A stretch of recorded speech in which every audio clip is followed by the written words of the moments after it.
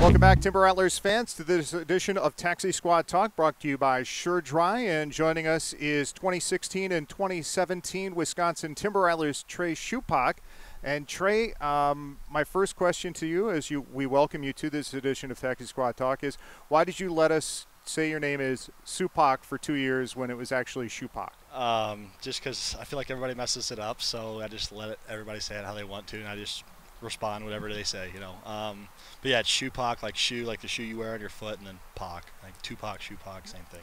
That came up during spring training, I think, or late last year. We had Lane Grindle on for our virtual welcome home banquet, and he just kind of was talking with Jeff Levering. He's like going, because they were talking about how well you were doing at Double A, and Lane came back from a visit to Biloxi, I guess, and said, I think the name is Supak. So, I mean, at least the major league guys are getting it right? Yeah, so everybody asks now, especially at the upper level, is just kind of how do you say it, how do you pronounce it, because they want to pronounce it or pronounce it right and everything like that. So, no, I mean, everybody's getting it right, and everybody's saying the same thing you said. Why did you let us say it wrong for so many years? So, it is what it is, though. Well, I'll let you know you're not the first that has let us say it wrong at this level, and you probably won't be the last. I doubt it. Again, getting back to last year in Biloxi for you at Double A, that's where you started kind of generating a lot more interest and notice from the major league guys and a lot of the top prospect watchers.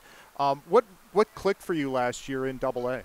I think I just really kind of early in the year I just found myself and found what I did well, and that was just control the strike zone, get ahead early, and just get weak contact early in counts. And I really used that to my benefit. I mean, I got deep into games, low pitch counts, and just really let my team be in a spot to win every day, or almost every time I was out. And I factored a lot of that in, just getting ahead early, weak contact, and just getting ahead.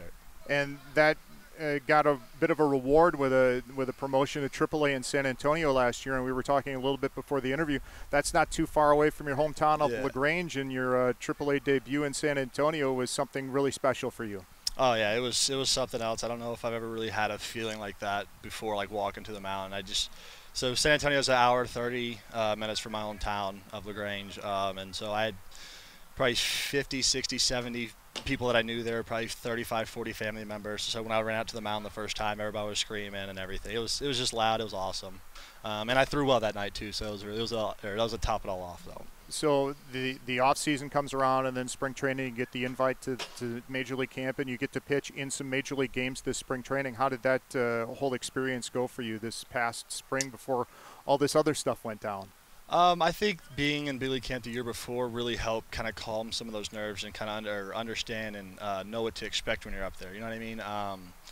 Like being around some of the guys, being around some of the bigger names, and if you're one of them, you're with them, you're playing with them. Don't get like intimidated or anything like that. I mean, you're part of that squad at the time. So I mean, go out there, do what you do. But I think it's all huge learning. You know what I mean? You're learning new hitters. You're facing big league hitters and everything like that. So I think it's a great first step to see where your stuff competes and how it works early in spring against those good hitters. So everything gets shut down in March.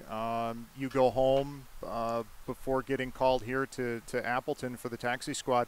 How did you stay in shape, or what did you do? You had mentioned before that you basically hadn't been home during the summer in like 6 years, so got to reacquaint yourself there. But how do you go about just spending the time and staying ready?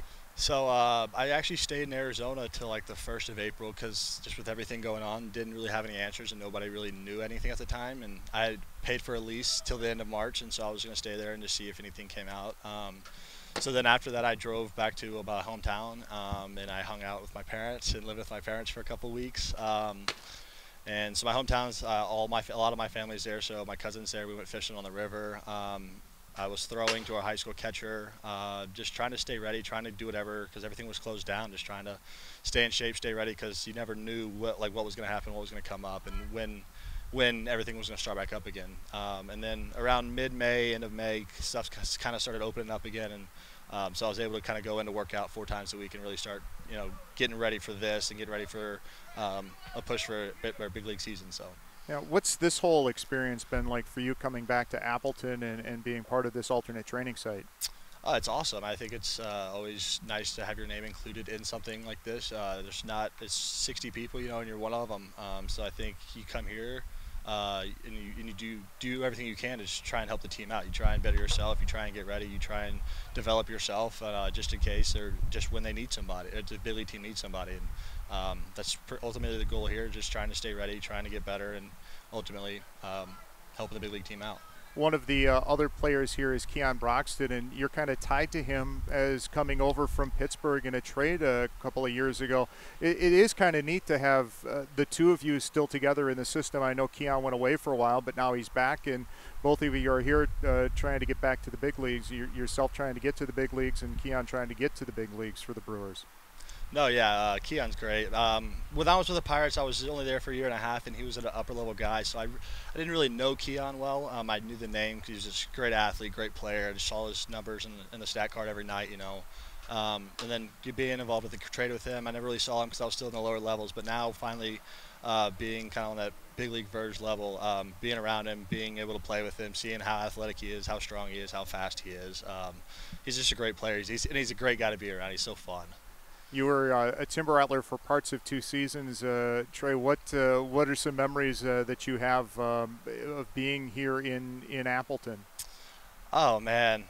Milwaukee Burger Company is a big one. That place is delicious. We went back there the other night for the first time and got a burger, and it was delicious. But I think the baseball memories, I always tell people this is one of my favorite places to play just because the fans were so good. I mean, every weekend you're selling out the stadium. It's loud, it's packed. I mean, it's what you want when you're playing and you're pitching everything. You want the crowd to get into it, the crowd to really pump you up, fire you up.